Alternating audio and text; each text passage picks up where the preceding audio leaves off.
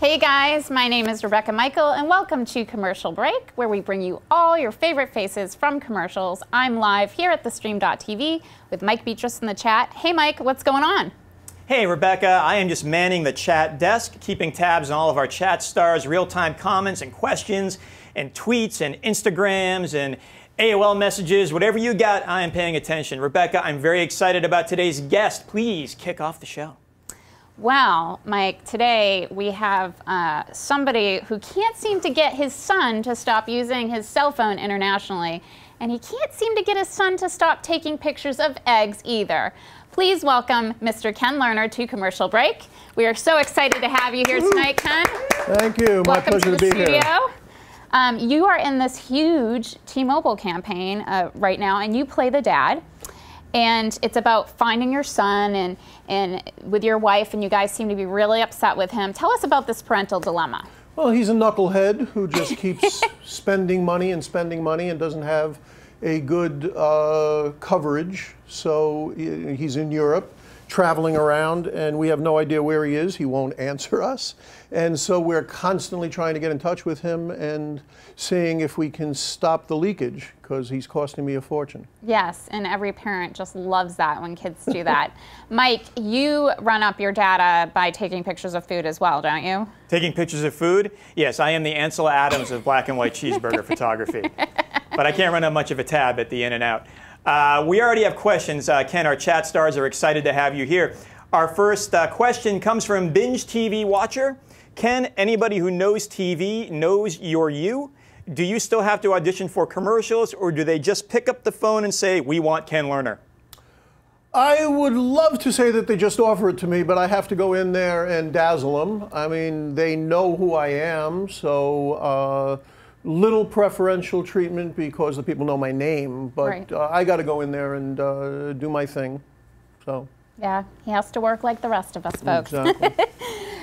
Things are getting so bad in this next spot that we're going to show that he actually has to sell Jeremy's sweet ride to try to make some kind of dent in the phone bill.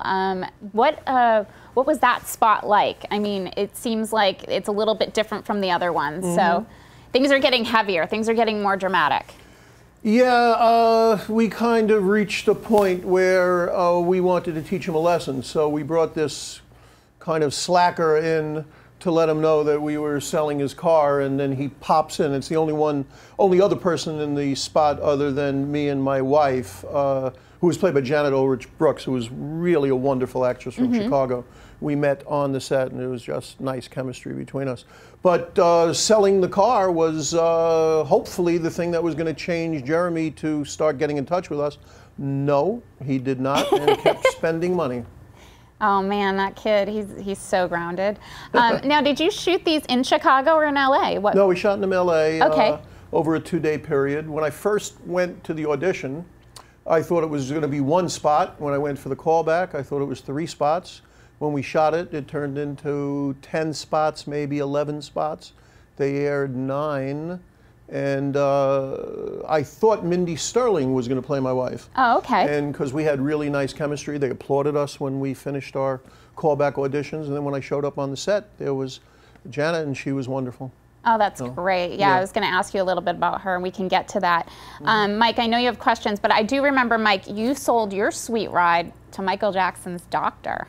I did. He was a local doctor, and he bought my Jeep because he wanted a surf vehicle. And then when all that Michael Jackson stuff happened, there he was in the Enquirer driving my Jeep up to Michael Jackson's house. And then I got calls from every news agency in the world. And the car was probably worth a lot more money, right? I know. Yeah. Who knew? Yeah. We do have some more questions. This is an interesting one. Miso Selfie wants to know, Ken, when you're doing these spots and so obsessed with Jeremy, is there anybody in particular that you're picturing as Jeremy? Absolutely my son. There's no control over him in terms of spending money. He's an actor, makes a lot of money, and he just keeps spending and spending, and now he's borrowing money from me since the success of the T-Mobile commercials. Oh my gosh. So there's no control. When when you're 21, you're not answering to anyone, especially 21 with money. Yeah. Problem. He's got to put that money away, though. Oh, if I could only know. tell him the things that I know now. Believe me, we try. Jeremy has still not switched to T-Mobile yet, and things are getting so insane in this next piece that your wife has to start teaching piano lessons. I mean, I know that a lot of people, this is their favorite spot. What do you think? I mean, do people sort of stop you on the street about this one? Or? Yeah, I tell you, I just love the fact that they allowed me to just not say anything and stare into the camera. Yeah. Because you're like that. Desperate. Yeah. And there's one spot with my wife in the background, and there's another spot with me just talking about what she's doing. And it is my favorite spot. And there was a guy at Macy's, big football type guy, and he said, "You're the guy from the T-Mobile spots?" And I said, "Yeah." He said, "Piano, that's my favorite." I said, Yeah. "Yeah, it's mine too." Yeah, and I was laughing every time I saw it when I did some ADR for it. Yeah, because it's really funny because you can hear her in the background, and it's that excruciating noise of the piano. Yeah, and it's very risky to just have like 15 seconds of just face into camera with nothing else. You know, it is. It is a big risk. Mike, if you don't stop calling internationally, I'm going to have to start sweeping studio floors for you. So. Oh, Rebecca, I'm sorry. I was just on the phone calling Nigeria. Apparently, I have a distant relative there, and they promised me quite the inheritance. Yeah, I will deal with that after the show. You won the Nigerian lottery. This is an amazingly popular ad, and that shot is just money. Our fans want to know, oh, Ken, this question comes from iPhoney. Have you yourself embraced the cell phone era and social media? Yeah, kind of. I'm a dinosaur when it comes to all of this stuff. I have a BlackBerry. My people want me to switch to the smartphones, but I'm an unsmart man. So my children handle that stuff for me. I'm very, very behind the times. But I do know how to text briefly, so I will answer things with a no or yes or and send. But I get panicked with the new technology. I understand. And, you know, they wanted to stay away from that with the T-Mobile stuff because they just felt like they didn't want older people to look too stupid, but they have a little bit of that in there. Yeah, exactly. You know? So you've done a lot of television. You recently played Dr. Schneider on The Big Bang Theory in a scene with Howard. Where you're caught climbing out of the window. And of course, this is so fascinating to me because you never get to see Howard's mom ever in this series, but you were her lover, apparently. Yes. So tell us about that experience working on such a hit sitcom. Oh, it was fun. Jim Parsons, I knew from doing a commercial years ago, a FedEx commercial in New York. He played my son. So when I was on the set, he came and gave me a huge hug and, "Oh, my dad, I had so much, you covered for me because I was late." And we talked about that. And then doing the show, it was just fun. I mean, everybody there was just so nice and just really welcomed me. And the woman that plays the mother, Carol Ann Susi is her name. I think that's not a secret. You never see her, and she's not that fat. But we had sexual relations, but it wasn't shown. And then I was climbing out the window and caught. Yeah. And I had a great time. It was a very funny episode. Very cute. Thank you. Yeah. Mike, do you have a question on Big Bang Theory? We do, in fact. By the way, what I got out of that was that Jim Parsons has done a commercial, and we need to book him on commercial break. Okay, there you go. Let's get our people working on that. We have a question from someone calling themselves the Jim Parsons Project. Ken, did you know how big the Big Bang Theory was when you booked it? And conversely, when you got there, did they know how big your career has been? I had worked for the company before, so for the producer, Chuck Lorre. So I had done 2.5 Men, and I had done Dahmer and Greg, and I had known a couple of other people on the show. Wolowitz, the kid that played, what's his name? Oh, I can't think of it Okay, right so now. anyway, he, it turns out we had done a lottery commercial, California lottery commercial on a bus. He said it was one of his first jobs. And so the table read was just wonderful, and the head of Warner Brothers is Joe Roth, and he had been the head of Stephen Cannell Productions when I was a regular on a sitcom there. And so he gave me a real nice hug and everything. It was a very warm set, and I had a great time. That's great. You are known also for playing Principal Flutie on Buffy the Vampire Slayer, which was a huge, huge hit cult series.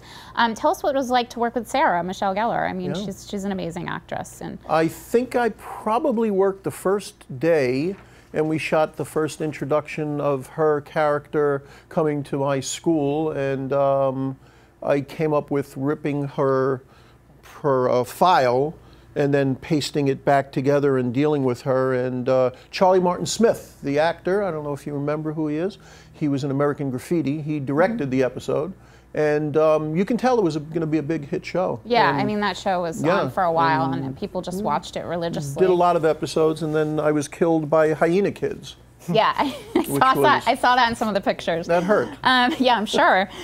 You have done some real classics, and we can't move on from this interview without touching on Happy Days. You played multiple characters. Tell us about that experience, about working with such an amazing cast, but also back then you could do multiple characters and keep getting recast. So. Yeah, I came out from New York, and I had studied with Stella Adler in New York, and I came out and Jewish guy, and all of a sudden I auditioned for, one of my first auditions was for Happy Days to play an Italian hitter, meaning a gang member, and I got it, and Jerry Paris was the director, and they liked me, and so I played the opposite gang of Fonzie. Then I played a member of Fonzie's gang, and then I was the biggest one was the Rocco Malachi, the Malachi brothers, with the Demolition Derby with Pinky Tuscadero. Oh, I remember that. Pinky Tuscadero, yes. Remember her? Yes, I do. Mike's laughing over there because he's so over the moon that you were on Happy Days. He's so happy. I had a Happy Days lunchbox. What do you want from me? Mike, you were on it, right? You were on it. On Happy Days? Yeah, no. Well, I was 5, but I thanks, could have Mike. been. Yeah, way to make Ken feel Richie good, Cunningham Mike. wasn't much older. Yeah, I did his first movie called Grand Theft Auto. He came over to me when I was on the set of Happy Days, and he said, I'm directing something, and I'd like you to be in it. So that was an offer, which was nice, and I got to be in his first movie. So, Ronnie, I'm still available. Sell it, sell it. Exactly. All right, guys, it's time for Jingle Jangle. Okay, so people remember jingles more than they remember their favorite childhood cartoon. And so, Ken, what was your favorite jingle from life? When I was really young, my brother owned a deli, so there was a lot of deli food in the house, and so I'd like to be an Oscar Mayer wiener, that's the very thing I'd like to be. 'Cause if I was an Oscar Mayer wiener, everyone would take a bite of me. Dun-dun-dun. Ta-da!